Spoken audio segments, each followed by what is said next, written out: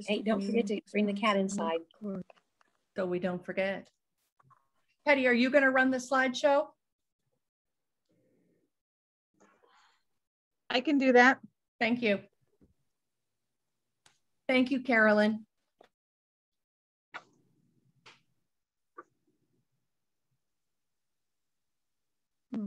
If you don't have a microphone, if you just put in your library, your name and your library name in the chat, we can make sure to get you credit. And who is the phone number? 785-243-1859. Sue Gustafson from Frank Carlson Library in Concordia. Thank you, Sue. Welcome, Sue. Thank you. Okay. We have a few more people joining us, but we are just past the hour. Hey, did you want me to record to my computer or the cloud? Usually I do computer, but if you do the cloud, we can still access it. So okay. Whichever is fine. I did it to the cloud, so okay. There we go. And it just dawned on me that I don't think I've done it that way before.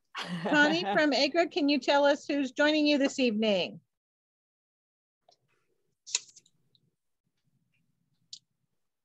Connie and Muriel, welcome.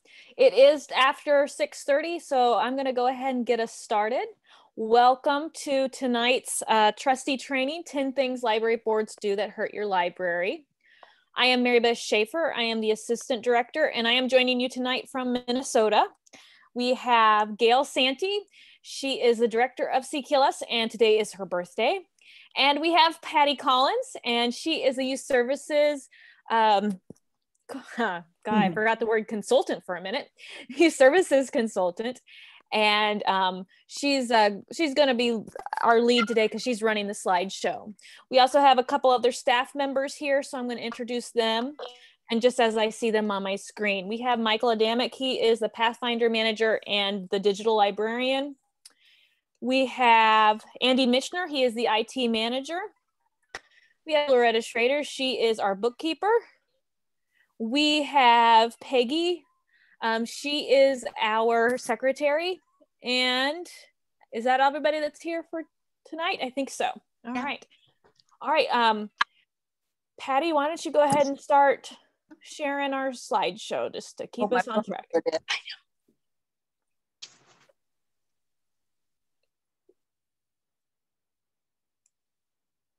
Morning in progress. I think you have to have this headphones to do this. All right, hang on. I want to tell you that we can take questions anytime. And so don't hesitate to speak up or to type your question in the chat.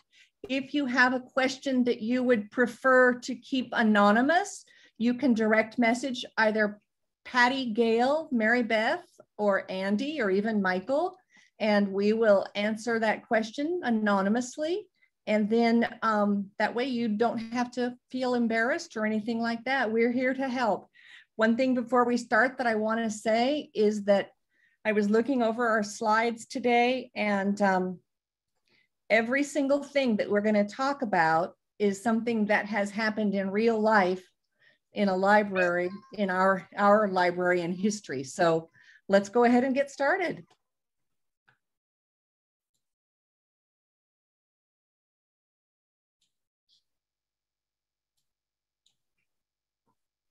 All right. 10 things library boards do that hurt your library. All right. Next slide, please, Patty. Failure to communicate. This has many different aspects. Failure to communicate with your library, your librarian, your board members, or it could even be just the basic thing of not coming to your board meeting prepared to do board business. Patty, tell us a little bit more about that. And take yourself off mute, please.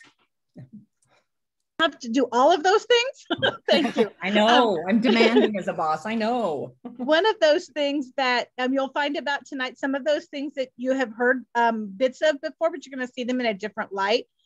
You've often heard us talk about that relationship between the board and the librarian has to be like this, because the only other option is like this. And that's when we see problems develop in the libraries. We'll be very honest with what you'll see tonight. These are all situations that we've seen in libraries in the CKLS territory. So none of this, some of this might not surprise you. This like, oh, hey, that's probably us.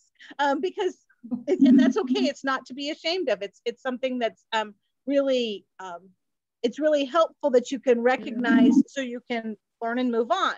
In the failure to communicate, we have that situation where a board isn't talking at all, or the librarian can also be guilty of not asking. And that has to be a two-way street. Otherwise it turns into this situation. And that responsibility is from library director to board chair if it's outside of meeting, but if it's inside of meeting, that's a conversation that happens with everybody that's present in that room. And we'll talk about corporate body and who's the boss of who and all those things here in a little bit, but we have to remember that it's everyone's responsibility as that communication that happens through email between meetings, because if you come unprepared, you're gonna spend the entire meeting trying to catch up, and right. Other people are gonna be like, okay, well, I was already there. So it's that responsibility is a big part of being a board member. It is, I agree.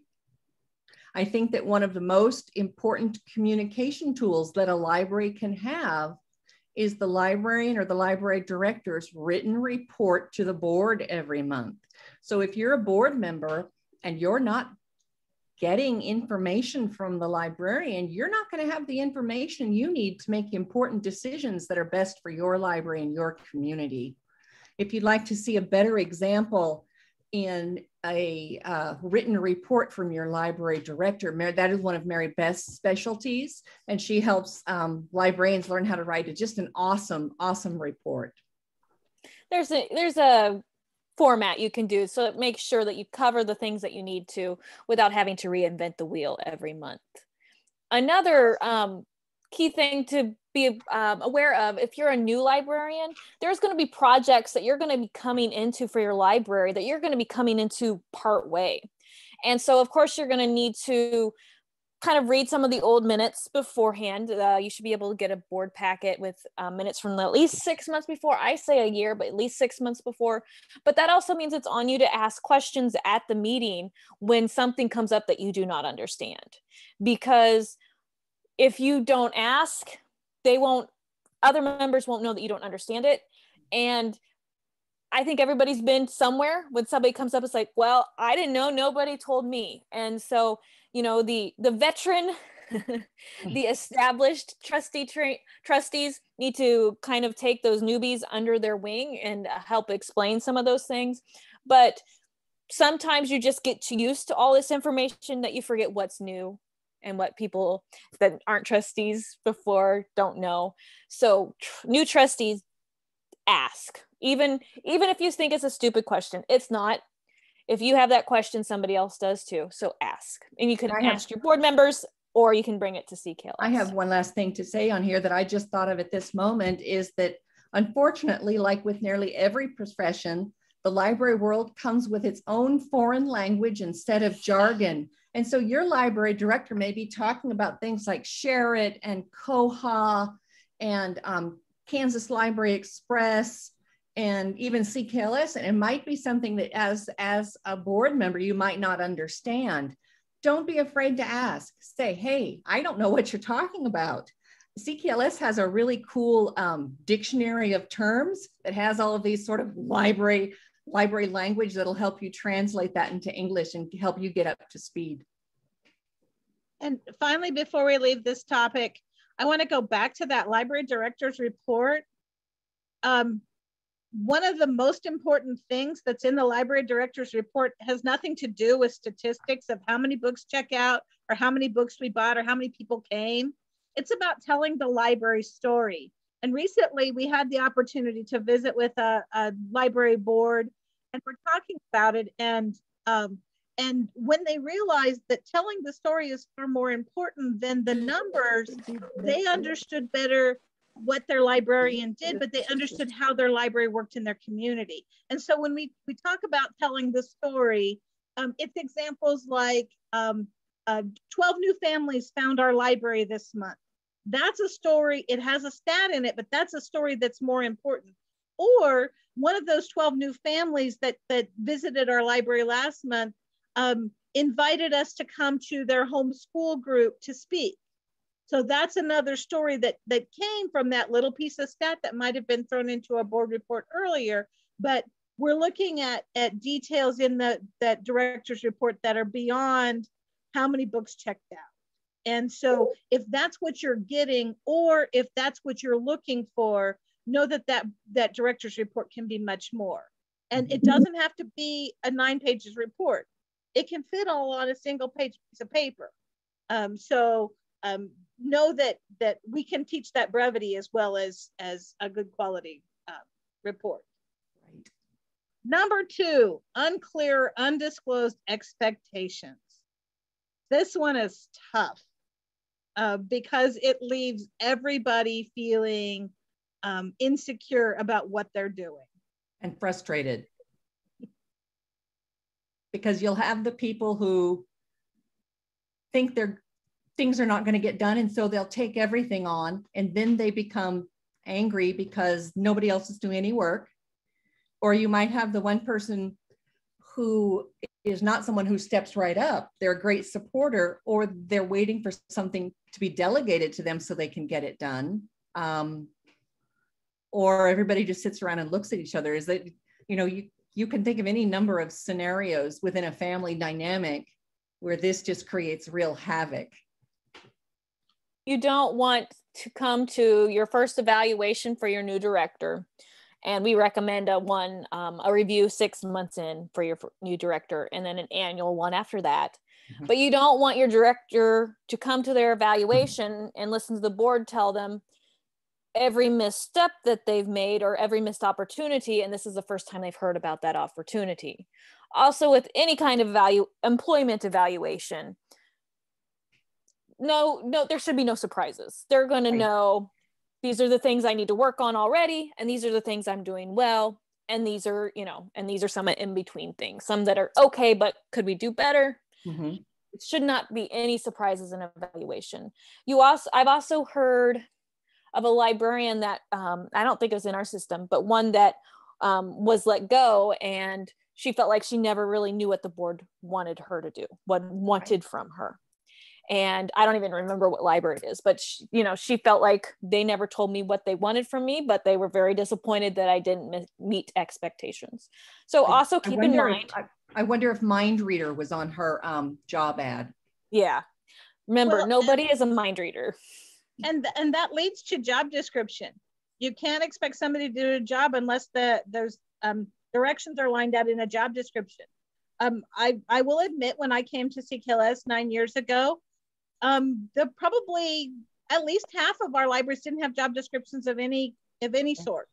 And we've been working hard to help them find a job description that matches their job, which frankly, for a lot of them is a solo person in a small library. But to help them write the job that fits their library, because this isn't a one-size-fits-all situation. The work that the circulation clerk does at the Great Bend Public Library is very different even than the circulation clerk at the Salina or the Frank Carlson Library, which are all considered big libraries in our system. In the same token, the Bison solo librarian and the Lebanon solo librarian jobs are very different just because of geography, size of building, number of people, and all of those aspects have to roll into that.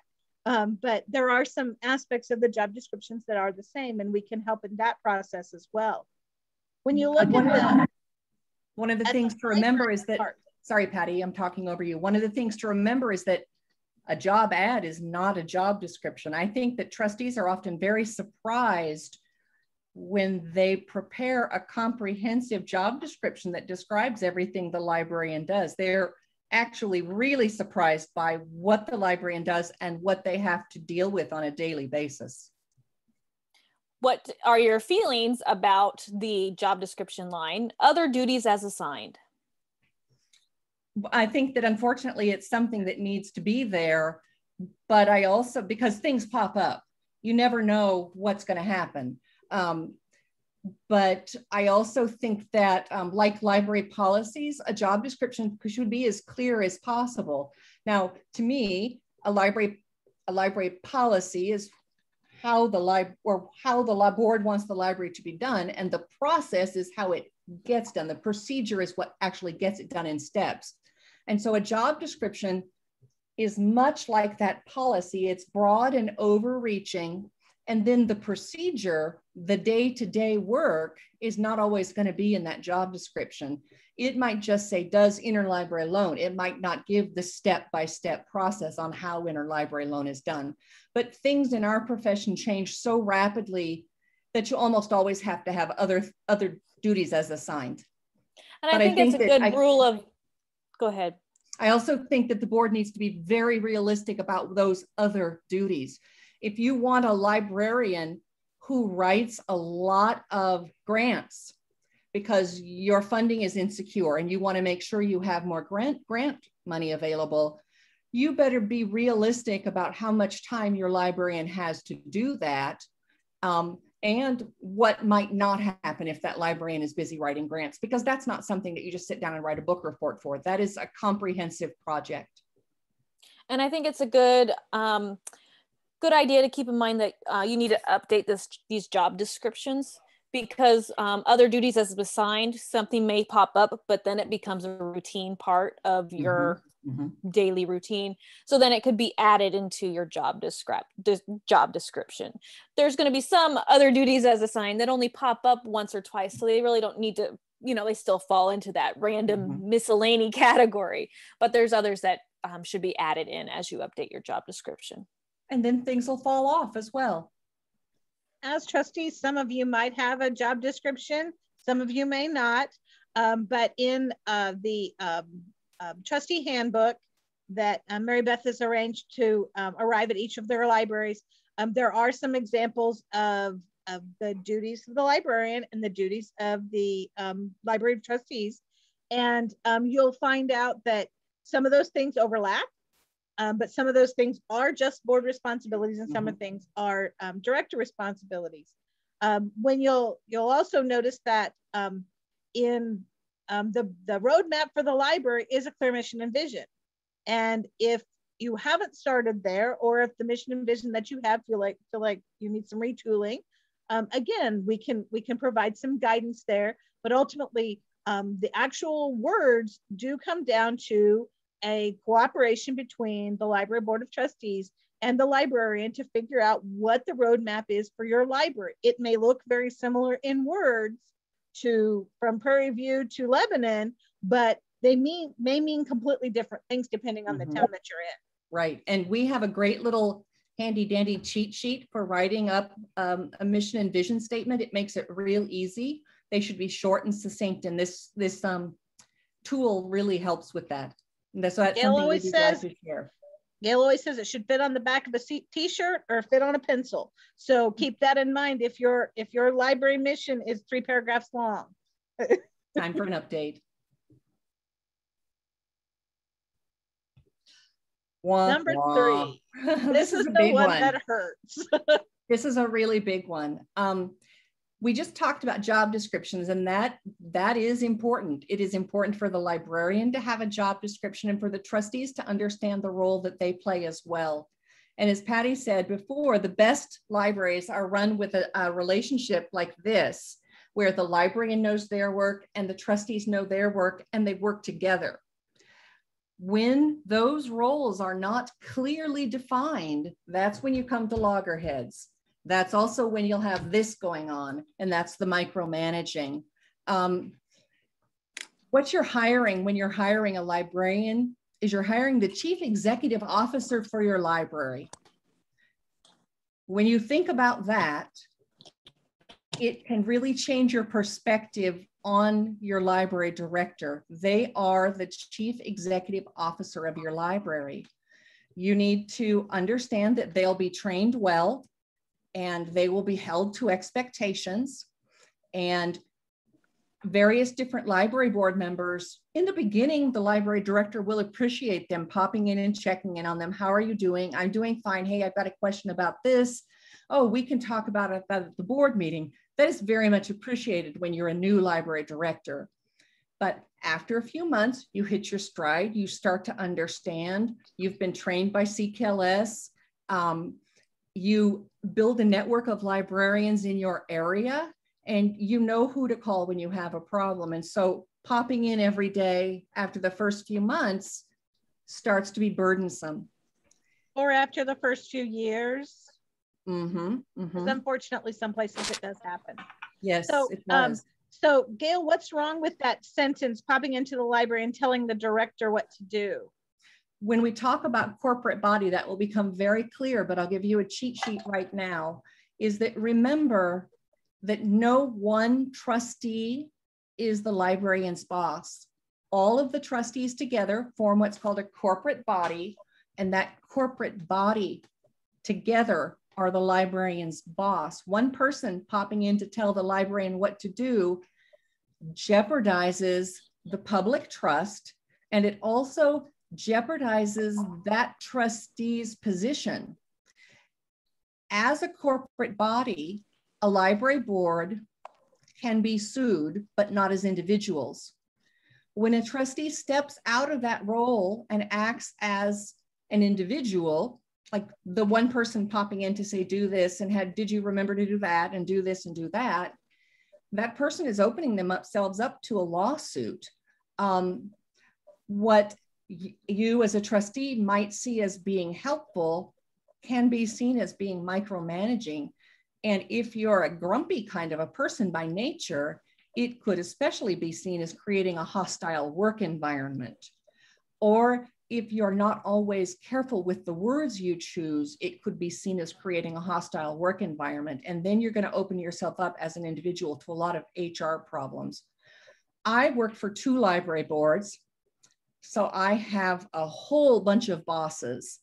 And I would, as a director, not be able to get anything done if I had people popping in all the time to tell me what to do, because I would be racing from this to that, to this to that. I'd be doing this and then I'd try the other thing. I really would get nothing done. Science has proven that humans really aren't good at multitasking, that we're much better at unitasking, staying on task. You're hiring adults and they should know how to manage their time. We'll work with them on project management. They will communicate to the board through their director's report, verbal and written. And micromanaging is one of the worst things that you can do. We've seen more than a handful of librarians quit because they felt they were being micromanaged. And these were exceptional people who were going to be great librarians on down the road. You, as a board member, it may be really hard to, because there's always the manager type that's like, how do you know your employee is doing what you need to do if you're not there all the time? However, you have hired this person in a director management position to run the library as the board sees fit. That you have developed policies to guide that librarian. You have developed bylaws which guide the board, and you are putting the trust in this librarian. But by doing that, you're letting your librarian spread his or her wings and provide the service that your library needs. You cannot have several people trying to rule the library, so to speak. It needs to be the director in charge, and then you're in charge of the director. And when you hire them, you're going to hire somebody that you can trust to do the day-to-day, so that you as the board can look at the big picture, can think about the big things, and she or he is going to worry about the day-to-day nitty-gritty stuff, and you get to see the forest and she gets to see the trees. One of the things I think that we also need, Maribeth touched on policies. And one of the things that we've become aware of is that outside of the bigger libraries, most libraries don't have a personnel policy. And I see that as a problem. And so we're working on that to come up with some short and sweet personnel policies to be able to have people start from. If you don't have a personnel policy, your employees don't know what's expected of them as far as behavior, clothing, days off. What do they do if they get sick and they can't come into the library? What do they do if their car breaks down on the way to work? Who do they call? What do they do? Those are the things that become very clear in a personnel policy. And if you've got that in place, that alleviates a whole bunch of trouble, a whole bunch of headaches. Because all of the board knows. Maribeth did a super job by explaining the forest and the trees. And it's all of those little things, like in that last portion of this slide, it's talking about the program and the book title and those things. If you joined the board thinking those were the things that were going to be your responsibility, that you were going to have the input on, then you want to go find a job as a library director.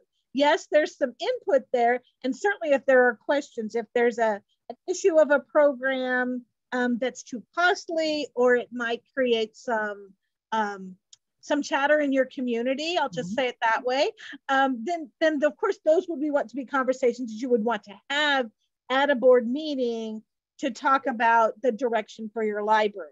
But I think that's the first time that we've said it that way, and those day-to-day details are the responsibility of the librarian. Yeah. Going along with micromanaging is failure to trust. This one is probably the scariest on the list, because none of us want to be that person that's guilty of not trusting. You'll see the first thing listed here is key control. A lot of people who are on a board just think in a small town, well, I'm just going to get keys to the library to do with as I please. And keeping a limited number of keys to the library building for specific purposes is the ideal situation. And those should be signed out to individuals, not just given out. CKLS puts over $30,000 worth of library materials into your library every year through the rotating book collection. It's your responsibility to keep those things safe and secure. Your computers cost money.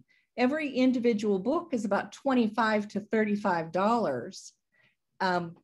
You may have petty cash as well. You should have a limited number of keys, and those keys should be signed out to individuals. And when those individuals leave their association with the library, those keys need to be turned in. Unfortunately, we find there may be people who've been off the board for 10 years, they still have a key to the library, and they come in and use the library whenever they want to, or library supplies. That is a really bad practice. You're running a business in your library, you're hiring a chief executive officer. If you have a hospital in your town, they couldn't run the hospital if everybody had a key willy-nilly. Also, as part of that control of things, the other is impeding the librarian's ability to be able to take care of the daily running of the business.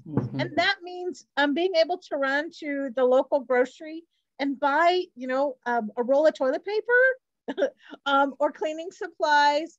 It might be the arrangement to pay the electric bill and the telephone and the internet bills ahead of time, making sure that they come due. So they're not constantly overdue because they're waiting for a board meeting. So you don't want that against you, but allowing the librarian to make some of the business decisions is an important part of the librarian's job. And that goes also with when a library might see a need that just popped up. So let's take, for instance, the pandemic, because it's right in our midst still, is the librarian would see a need that she needs to buy cleaning supplies, and she needs a different kind than what you have in stock because it doesn't meet the CDC requirement. The librarian should be allowed to be able to make that decision and at least purchase some of it before a bigger purchase could be made. So think about what petty cash you have on hand, and think about also if a prepaid credit card or debit card is the way to go, so that they can make some of those purchases online if you can find a better deal, or if there's not a local option available. Every librarian should know how much they can spend without board approval. Depending on your library budget, it could be as much as $10,000, although I really doubt it. It just depends on your budget and things like that. But a librarian should not have to wait until the next board meeting to ask to buy ink for the printer. Or there is a leak problem under the sink and now there's mold and she needs to take care of it immediately. Or you had a big program or just a regular storytime program and you had a lot more kids show up than what you planned for. So you need to go and get a few more supplies. Yeah. Those should all follow under the realm of day-to-day business decisions.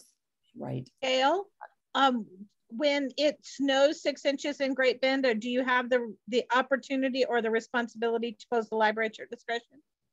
No, I don't, because we have a policy for emergency weather and inclement weather situations. Now, when the school district closes, the library closes. But this year, the school district was closed for most of the year. So when we had snow, I did then have the permission of the board to make a decision to close the library because the school district couldn't close. Or if there's bad weather in the summer, yes, I do. And I know exactly what I do when that happens. If our sewer starts stinking because it's an old building, or if it smells like gas leak everywhere, the director should have full power to say, okay, I'm calling it. This is an unsafe place to be. I want everybody to go home. We put signs up everywhere. I'll call the board chair and let them know.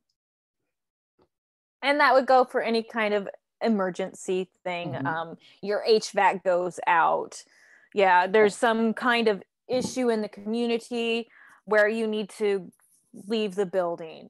So the librarian should have the authority to make those immediate decisions where it's not, you can't have a special board meeting to decide it. The librarian should be allowed to do that. I will also say that even though I am who I am, as probably especially because I am who I am, at the next board meeting in my report, I let the board know that we closed and why and what led to that judgment call. And that's good too, because that could lead to discussion about if there needs to be a policy in place. Exactly right. Sometimes you can't have a policy for everything, but you're going to know if a situation merits one. And usually it's going to be something that could be a repetitive issue. Right. And you heard me call it a judgment call. I'm editing some policies these days, as I'm prone to do. And it just makes my hair curl when I see that they've written something up that's to the discretion of the librarian. I don't think that anything should be left up to their discretion. It should be left up to their judgment. They are well trained, they understand their community, and they're going to use that basis to make a sound decision. And trust me, we've gotten calls from librarians who say, oh, I don't know if I should close because of this or that. And we help walk them through that decision making process. You'll also notice discretionary about it. Sorry. You'll also notice that Gail said that when that opportunity necessitates that she must make this decision, she makes the decision and then she reaches out to the board chair so they also know what's going on in case they happen to be in Walmart or the local quick shop and somebody says, well, why is the library closed? They're educated. But that goes back to that very first slide of communicating between the two ends. Yep. This is the best birthday party ever. I think we'll touch the basis a little bit more on that last point there. I guess we've moved on to the next one, but I just wanted to touch point. When your librarian does the financial report or helps with the financial report, most likely we're going to touch on the key points. And it's your job as the board to kind of know that financial report and have questions available, but you shouldn't have to go over every financial decision or line item on your bank statement. because most of them are going to be recurring ones that you should know about. And then she'll point out ones that she thinks are important, but have your questions for the ones that you don't recognize and pay attention to them and look for any irregularity should there be one. But Yes. that's a lot different than questioning every single purchase on there. Absolutely right. This is a favorite of mine. Kansas law says you have to pay your librarian minimum wage. There's been a lot in the news about minimum wage lately. And we know that in libraries that are open less than 20 hours a week, it's not uncommon for the library to be that director's third job, just so they can make enough money to live and not have benefits on any of those. The Kansas Public Library standards say you should spend at least 60% of your operating money should be spent on personnel. And I know that there are libraries here who have a very small operating budget. And they say, well, if we spend money on our library director, we wouldn't be able to do this, this, and this. And I say to you, if you didn't have a well-paid library director, you wouldn't be able to do that anyway. If you don't have a well-paid library director, there's nobody to buy the books, to buy the right ones for your community, nobody to help patrons find those materials, to point patrons to materials, the digital library that is so amazing, to be able to help people find the answers to their questions.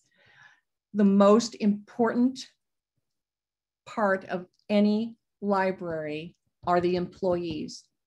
In my opinion, the board's #1 job is to take care of those employees, and that means paying them well. A lot of times boards are reluctant to pay librarians well because they have a misunderstanding about what the librarians do. They think the librarian is there to babysit the books, that story time is nothing more than reading a story to some children. And that's why we haul all the way back to that job description, because when you find out that your librarian is responsible for submitting a report upon which all of your additional funding from CKLS and the state hinges, look at that dollar amount that's coming in because that librarian's doing their job. When your librarian is supposed to be familiar with state and federal library laws, that's something that a babysitter doesn't know. Your librarian is a highly trained professional, and they have to be very technical in their knowledge, and they have to be highly skilled in technology as well. That's not a babysitter of the books. And your librarian has to be the face of the library. That's They're right. going to have the interaction with the public. They're going to be customer service. They're going to be public relations. Right. They may also, your librarian may also be your accountant. I know several librarians that Mhm. have to run the books as well. Right. And there's a treasurer there that, you know, looks over and verifies, but they're the ones that actually run it. And Right. think of all those other administrative tasks that your librarian needs to do. You've got patron behavior policies that talk about how you have to kick a sub person out of the library and what they've done. Those are there for a reason. Those are responsibilities that fall to your librarian. One of the things, the last bullet here, I'll really touch base on. When a new librarian comes to a library, CKLS sends out not more than 6 different people who spend at least half a day with that librarian to train that librarian. And then they spend a great amount of time mentoring that librarian through telephone and email follow-up visits. Each one of those 6 visits is a highly technical visit on an entirely different subject. There's a lot of learning. And if you think that CKLS does not take this lightly, we have an exceptional new librarian training program. We are the ones that the rest of the state looks at and says, wow, how do we do that? We need that, which is just great. But it takes a lot of time and a lot of money to train someone new.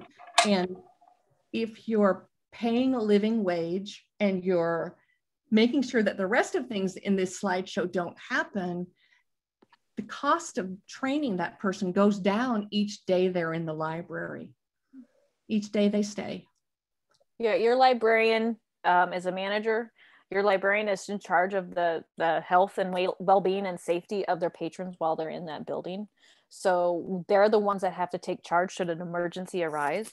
Mhm. Your librarian is in charge of so much. And then if you do have additional staff, your frontline staff are in charge of that everyday face of the library.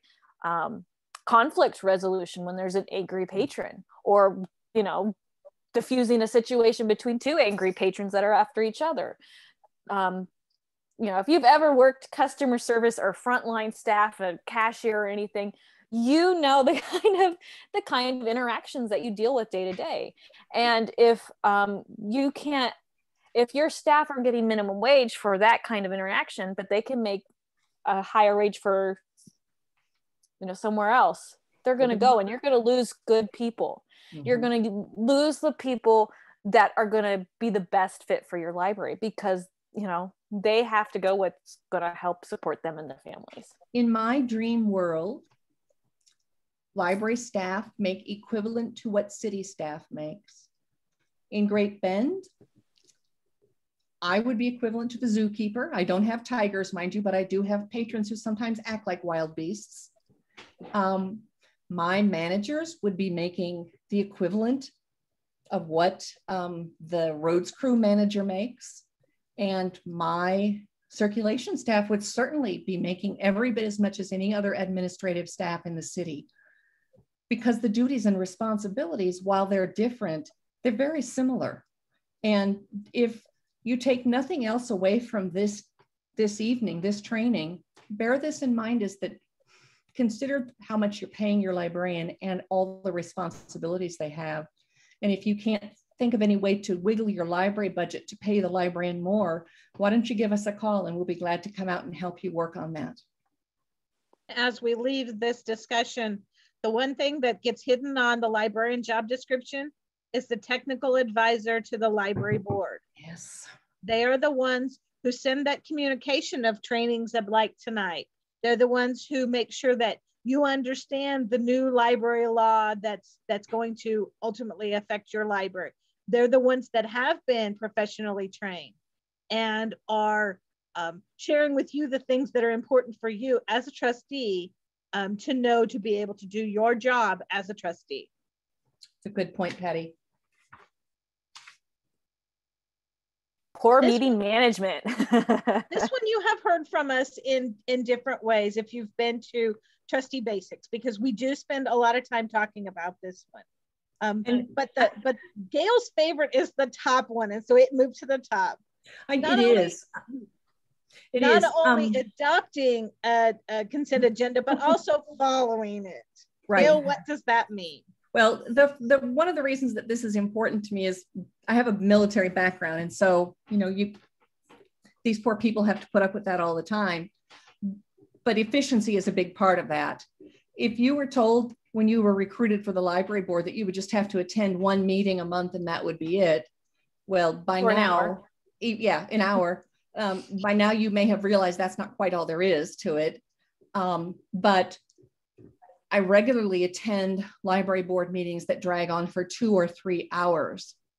That is, unless there's a big situation going on, that's really not necessary. If you've got a tight agenda and you follow a consent agenda, your meetings aren't ever going to last more than an hour unless you've got an unusual situation going on. So a consent agenda is something that the board adopts, and it requires some backward planning. So, you know, and I always use the Thanksgiving example because it works so well. If you want dinner on the table at 5, you know, the bird's got to come out of the oven at 4 because it's got to sit before you carve. And so what time do we have to have the bird in? Then what time do we have to have defrosting? A consent agenda is much the same. You want your board members to have their entire board packet a week before the meeting. And so if your meeting is on the first Monday of the month, they need to have their packet to them on the last Monday of the month. So you're going to kind of adjust what the month looks like for the report in the packet. It might be from the 1st to the 20th. And then you're going to catch the 20th to the 1st up the next time, and it's just going to roll over like that. You're never going to leave any time out. The reason you want your board members to get that packet a week before is because they should sit down and they should take anywhere from a half an hour to an hour. It depends on the size of your packet. And they should look over that packet. They should get out their highlighter and their pen, and they should highlight things and ask questions, write questions down on their board packet. They might need to do a little bit of research. If you are trying to decide if your library should try to get a credit card or if you should get a prepaid gift card or a Visa card or a debit card, as a board member, you may want to do a little bit of research and find out what's going to be best for our library, what's allowable, what are we going to be able to get? And those things need to happen outside of the meeting. So if you're the board chair and you're running the meeting, realize that probably everybody's already spent an hour on the packet. So you get to the meeting, you adopt the consent agenda, ask for any questions or discussion, and if there are none, then you move on. And what's on that? What's in that board packet, Gail? Okay, so in the board packet, the first thing is an agenda. The best agendas are made with the board chair and the library director working together, because they both are going to have input into that. As the library director and as the CKLS system librarian is my new title I'm calling myself this week, I always sit right next to the board president because we're a team, a very close team, and we work together. And we can whisper things back and forth like, oh, now how should I request this motion or something like that? Or I can say, oh, we need to go back, we forgot this. So it's the agenda.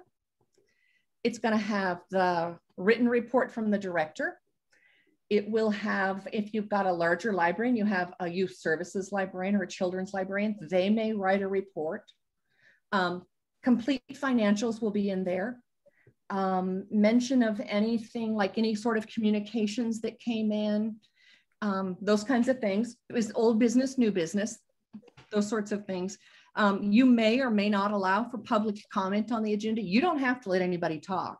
And even if you do decide to let people talk, you don't have to let them talk forever.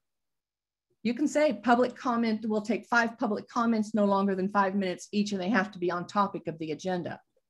Some meetings go on overly long because they think they have to let people talk, and you don't. Because every town has that one person whose voice is so important that they have to talk for 10 minutes at every meeting. So the Kansas Open Meetings Act allows for not letting people talk. So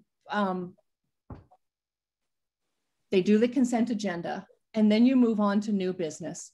You could also, as an agenda item, have training and decide that your library trustees want to become better about promoting the library out in the community. And so you work on that for a few meetings and you practice getting everybody up to speed and what's our elevator speech going to be and stuff like that. Planning is a crucial part of a library trustee's position. You need to plan for the future. And if you have a time in there for planning, it happens. If it's like a savings account, if you don't pay yourself first, it's not going to happen.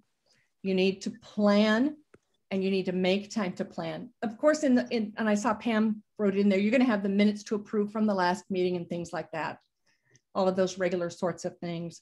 Planning is very important. And by planning, I don't mean who's going to bake the brownies and who's going to make the Rice Krispie squares for the bake sale that we're going to hold for a fundraiser. I mean the big stuff. We know that our computers are this many years old. We've talked to Andy. We know we're going to need to replace them in 2 years. How are we going to budget for that? How are we going to find the money for that? Are we going to write grants for that? Who's going to do it? If we expect our librarian to write the grant, have we made sure that that director is trained to do that? What trends do we see happening? Where do we want our library to be? How can we move our library forward? That's the big work of a trustee. The big work is not hashing over the financials and the minutes, meeting after meeting after meeting. One of the reasons that it's hard to get library trustees is because traditionally library meetings are very boring. That's the reason they call it a board meeting, in my opinion. We just spell it wrong. You can make your meetings lively and exciting, and you actually can make your meetings run so well that people hear about them and they'd like to serve on your library board. I believe that that can happen. Patty, we have about 10 minutes left. What number are we on? We're moving to 7. Yeah. Okay. The unengaged and uninvolved board. This is a little opposite to some of the things that Gail was sharing. Some of these things won't surprise you at all. But when you look at number 4, trustees missing multiple meetings without good reason. Maribeth, would you like to talk about trustees missing meetings and what can you do? All right, so of course it's frustrating when a trustee is a regular absentee. It's hard to move forward when you don't have all the input that you need and all the manpower, staff power that you need to get there. You cannot, however, force a board trustee to resign. You can strongly encourage them, maybe come to their door with a pre-written letter for them to resign. You can explain to them that with you missing all these meetings, we struggle to meet quorum, which you cannot do any business meeting without meeting quorum. And if you cannot make these meetings, would you please give up your seat so that we can find somebody that can, so we can do library business. It does not need to be contentious. Yes, you do have to be direct and be firm with them, but that doesn't mean it has to be contentious. It can just be straightforward, compassionate. I understand that this is a challenge for you to make these meetings. Would you be willing to give up your seat so we can find somebody who can make these meetings and work for the library? And then of course, leave it open for them. We would love for you to come volunteer for the library. If your schedule changes and you would be able to give more time, make those possibilities if you really would like them to come back on the board. Don't leave that possibility up there if it's time for them to be off the board and it's time for them to find something different. We've got a great— Is it a law or a local rule that if you miss 2 consecutive meetings, you need to be replaced? That would be a local rule and it's not enforceable. You cannot have a board member resign. You can't say if they meet, I would say 2 consecutive meetings is too strict. There's going to be things where you are going to miss 2 consecutive meetings. Somebody could be sick for that long or have a family member sick for that long. Usually I would say 3 unexcused consecutive meetings would be my bare minimum. But again, you cannot force them to quit. They would have to resign themselves. And the city cannot force a board member to quit either. That is why it's so important for your city mayor to appoint and your city council to approve that appointment, because that's their input. That's giving your board the power to do what it needs to, but that's them vetting those choices. So if they are uncertain about somebody, this is where that decision making comes in, because once somebody's on the board, they cannot be removed. Right. Without their, Maribeth, I mean, they can remove themselves, but they cannot be removed by somebody else. Maribeth pointed out the 3rd point on the triangle that we've not talked about. We've been talking about the library director, we talked about the library board, but the 3rd point of that triangle is the city or the township board, that governing body that is those who appoint and approve those library trustees. If you don't have a relationship with your city, or if you have a contentious relationship with your city, at some point, both the library director and the library board of trustees are going to have to deal with the situation. It's just inevitable. And so it's going to be maybe swallowing a little crow, or maybe being a little nicer to somebody after church that you might not necessarily be, because as a library trustee, you are a public figure now.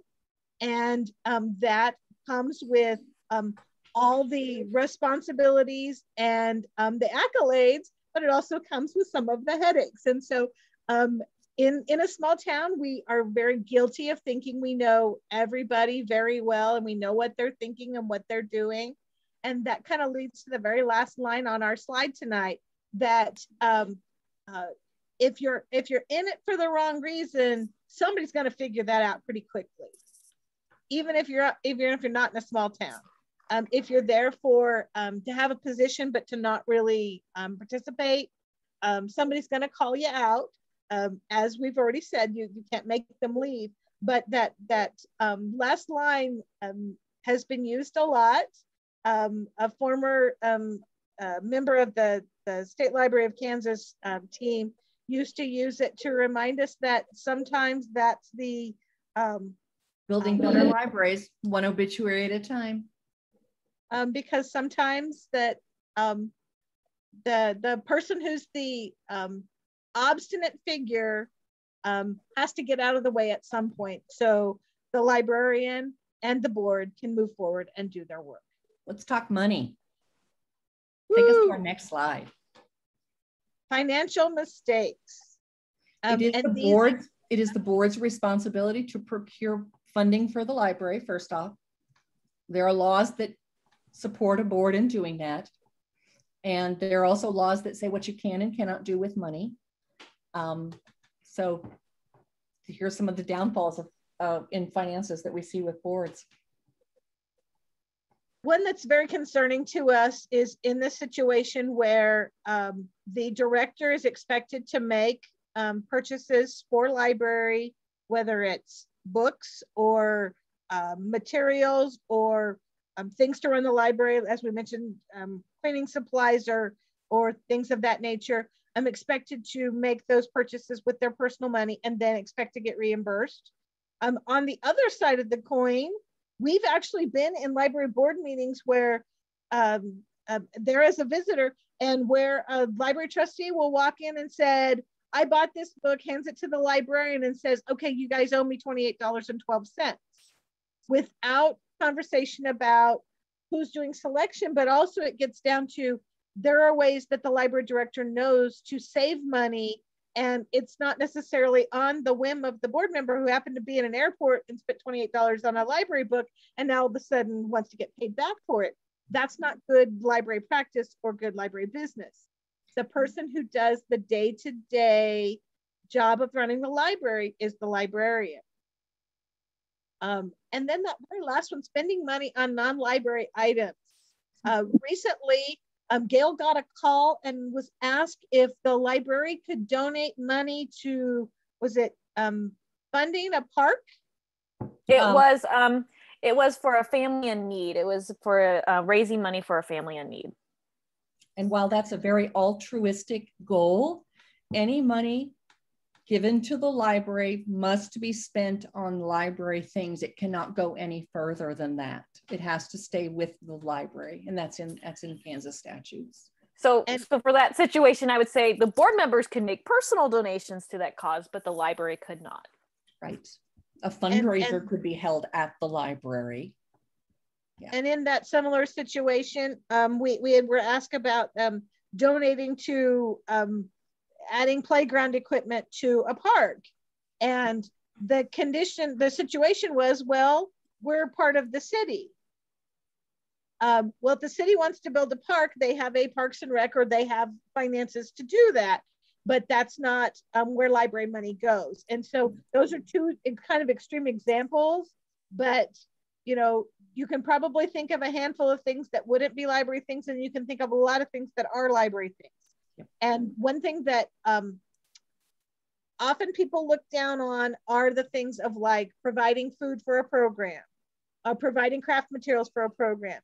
In the case where your library programs are too costly, you can ask attendees to register ahead of time and pay for materials for an event. That is perfectly okay. They can't pay to take the class, they're paying for materials. Mm-hmm. So and it should be the actual cost of the materials. You're not going to make a profit because you are a nonprofit public library. Right. Also, keep in mind that the public library falls under cash basis law, which means that the library cannot go into debt. So if you have board members purchasing things and expecting to be reimbursed without any discussion with the rest of the library board director, you could fall into trouble because there's not the money there to reimburse the director, or if the director and reimburse the board member, Or if the director is purchasing on a personal card for the library, and then there's not library funds to Library couldn't reimburse. pay for that interest that might accrue on that card. Yes. We've just got a couple more minutes. Let's go on to our last slides. I'm expecting special privileges. This list won't surprise you necessarily, because we may, each of us may be guilty of one of those. That special privileges comes up with library staff as well, particularly number 3, no fines or fees. I was standing at a circ desk once as a fairly new employee, and I sent the board member to go get her $1.28 in fines. And one of my clerks who actually worked for me says, he doesn't have to pay. And I'm like, why not? I read the policy book. It said nothing about it. I was the one who made the faux pas. The board member went out, got her $1.28, and she says, I guess I should have been paying these all along. And there was never a question any longer. Yes. It's rare that in library policy, a board will put that the board doesn't have to pay fines and fees. And if it's not in policy, it's the rule, and it should be adhered to. Library board members often come in and say, I want you to buy this book and I want to be the first person to get it. That's not cool. That's not cool. That is taking advantage of your position. And libraries hold, and especially library board members, hold public trust. And when you expect these special privileges, or when your board members are getting these, they're getting privileges above and beyond the people who are paying for the library, above and beyond the patrons, and that ruins that public trust. The last two are just so concerning to me. Yeah, the big one to me is the last one, using the library after hours. You can't run a secure building and keep your goods secure if people are in after hours. Now, lots of us have programs after hours, but nobody should be in the library after hours unless it's somebody doing the cleaning, or maybe the treasurer is gathering up the financials and things like that, but they've already told somebody that they're going to be there and they're going to work on it then. That way somebody knows. Those should all have checks and balances. Yes. I need to go in after the library to pick this up. So you told somebody. Going in just to pick out a book because you read, the last book you checked out was so good, you read it in one night and you need another one. And you're just gonna pop over to the library and I'll pick one out. And then the librarian can check it out the next day. That's crossing that line. Yeah. And that's, I'm gonna use it. I'm gonna say exploiting your privileges as a board member. It's exploiting. And that goes back to the key control from an earlier slide. Gail has already touched on this one quite a lot. This is usually where we start basic trustee training, is the description of the corporate body. Gail has mentioned public trust. The one that we haven't mentioned so far is lose credibility with the library director. If you think it works on both sides, the library director loses credibility by her patrons, or his patrons, but also it goes in that same trust relationship between the library director and the board. And we talked about not trusting your library director, but it also goes the other way, because if your library director doesn't feel like they can trust their library board. Or respect, if their board is constantly working outside of the law or outside of their own bylaws, it's very easy for a library director to lose respect for their board. And that's difficult. That's really hard to overcome. And it often, if I go into a situation like that, the next day, usually 3 or 4 people have resigned from the board.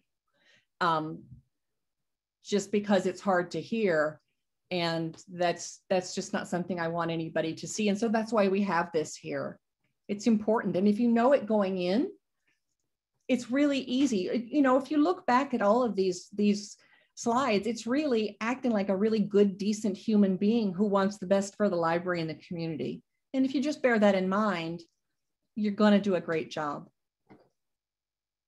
That was tip number 10, but of course we are overachievers. So there, of course, is a bonus clue. And the words that you hear us all say all the time, it all comes down to policy.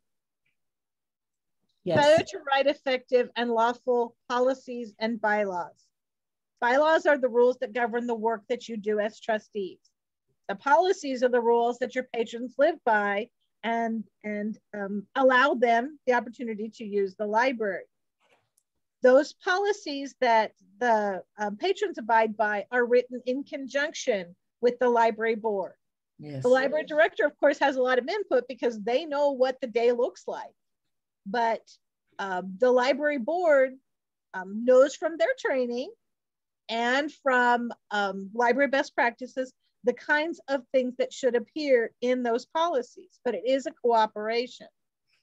If there are other staff, they're also involved, because if you have a children's librarian or a technical services librarian, they know what the procedures are for interlibrary loan. So then that helps them inform to write the best policy.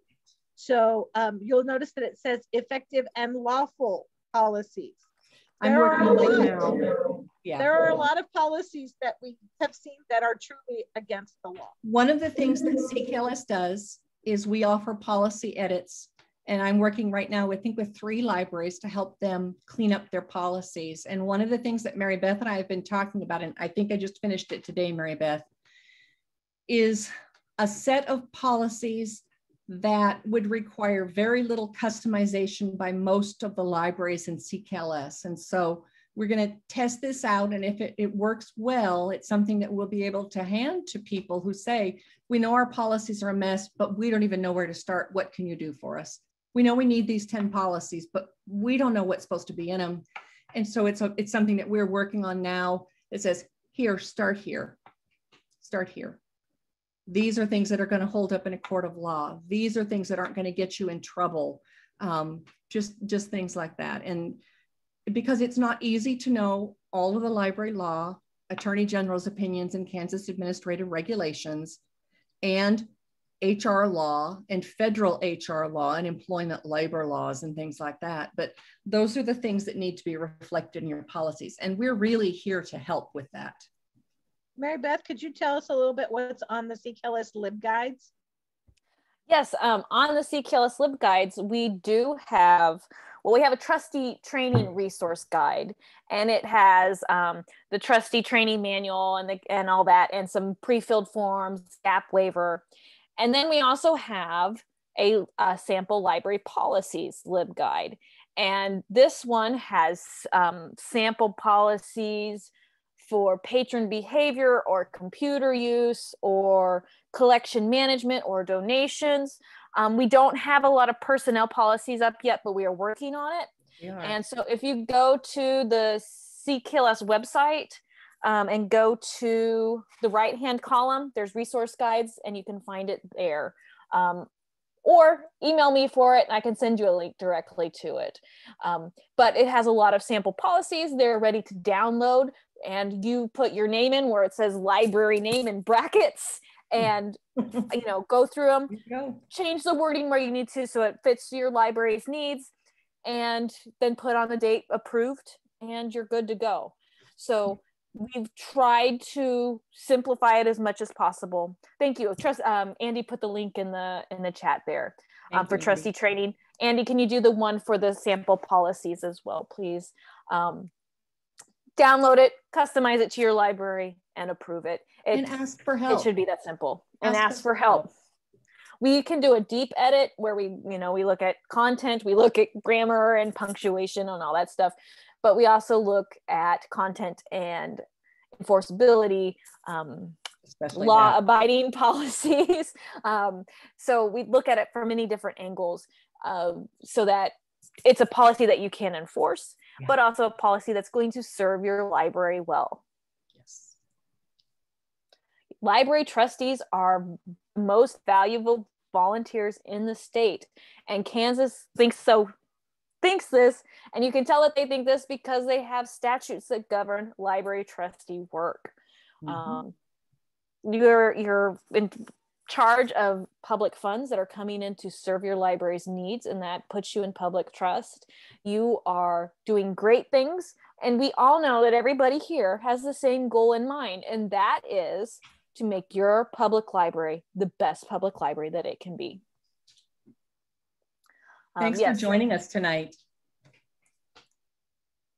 If you have any questions, please put them in the chat now. or I'm gonna move spotlight so we can see everybody again. Or put them in the chat now, unmute yourself and ask, or send it in an email if you're not comfortable doing it in this forum. You can private chat us here or send us an email. We will get back to you as soon as you can. I will note that I am on vacation and have limited email access when I am out on the lake. So if you want if your issue is urgent, please contact Gail or Patty. Yes. But I will get to you next week. We've run over a little bit, but I want to thank you for joining us again. One of the things that I want to put out to you is a call for help. If you've been attending trustee trainings year after year and you'd like to hear new topics, or you have topics that are of concern to you and things that you'd like to learn more about, we would really appreciate it if you would get in touch with us. These trustee trainings are for you. We do the very best we can to bring ideas that we think will be beneficial to you and to help you learn how to grow in your role as a trustee. But if you've got something, let us know. And we can always come to your library and do an individualized training for your library board as well. And thank you for joining us again. And don't think of that request as punitive or that you're doing something wrong. Sometimes you need somebody else in your room to be the person to give you the fire to keep going. Or maybe you've got a big project ahead of you and you're truly not sure what the direction is you want to go and need somebody to talk it out. And so it's our pleasure to either meet with you on Zoom or physically come to your library board meeting. And one or two of us or all three of us might show up depending on what the issue is or what you need that particular evening. And we're happy to be there and do that. It's part of, it makes us feel like real librarians because you are our patrons and we don't get to see patrons in the same way. So the libraries that we serve and their trustees are our patrons.